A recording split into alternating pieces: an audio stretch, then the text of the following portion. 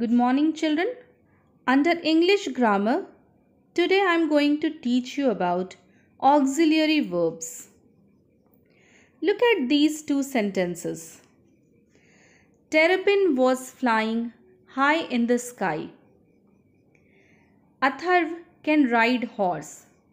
In both the sentences, the words was and can are auxiliary verbs, whereas the words flying and ride are main verbs.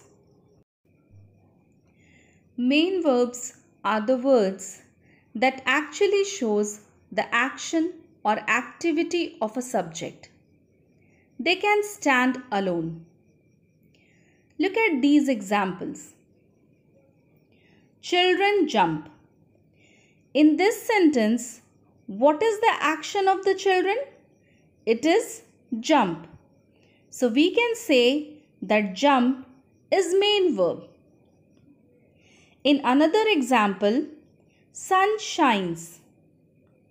Now in this sentence, the action the sun shows is shine, and hence shines is a main verb.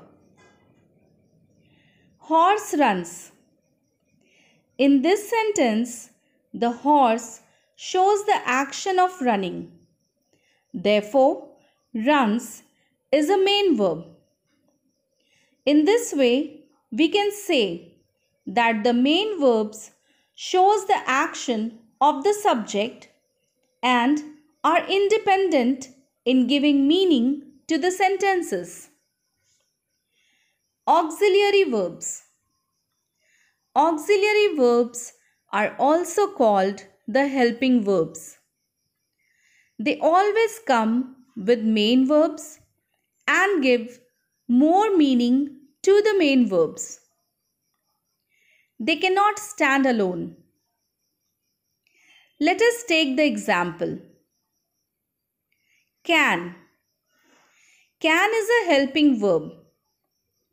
If we write monkey can, this is an incomplete sentence. It does not make any sense because monkey can, but monkey can what? To make it complete, we add a main verb, that is dance. It will be monkey can dance. And in this way, it gives meaning to the sentence. Look at another example of helping verb. Are. Children are. Again, in this sentence, we have a helping verb are, but it does not give meaning to the sentence. To give meaning to the subject children, we add a main verb singing. Like, children are singing. Now, this is a meaningful sentence.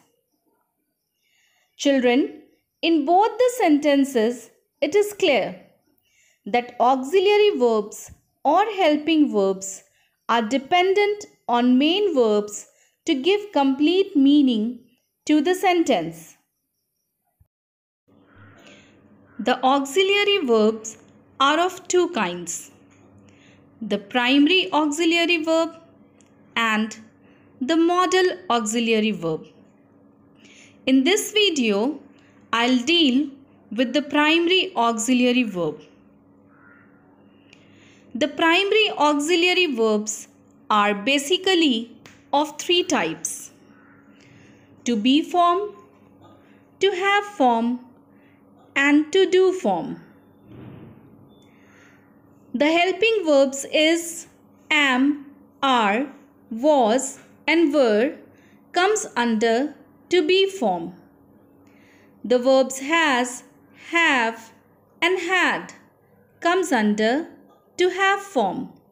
And the verbs do, does, did comes under to do form. Let us see how we can use these verbs. The helping verb am is always used with I and it is used in present tense. like I am delivering a lecture. The helping verb is used with singular subjects like he, she, it, or anything which is single in number, and it is always used in present tense like she is cooking the meal, it is raining heavily. The helping verb are is used with plural subjects and it is used in present tense.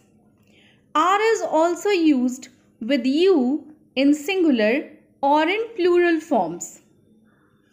The helping verb was is always used with singular subjects but is used in past tense like Satish was absent yesterday.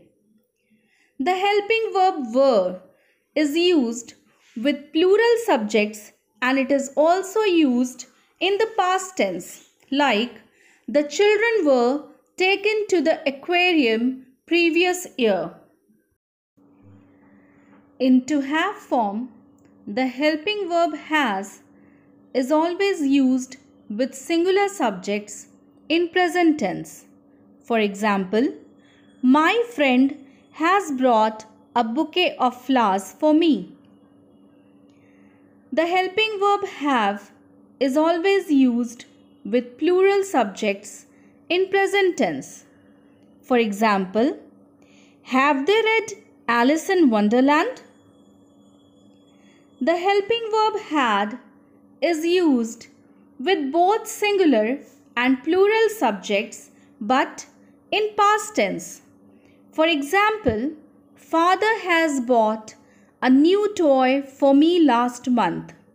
And in plural, children had slept 2 hours ago. Let us see to do form. The helping verb do is used with plural subjects in present tense.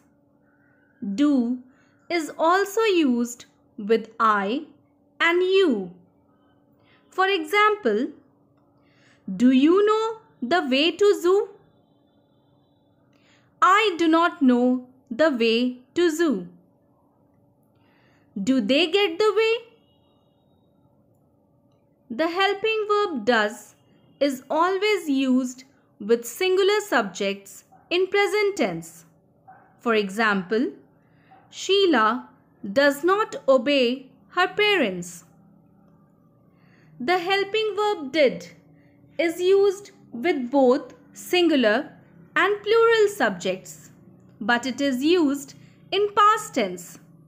For example, she did her work a week ago. They did not come to school yesterday.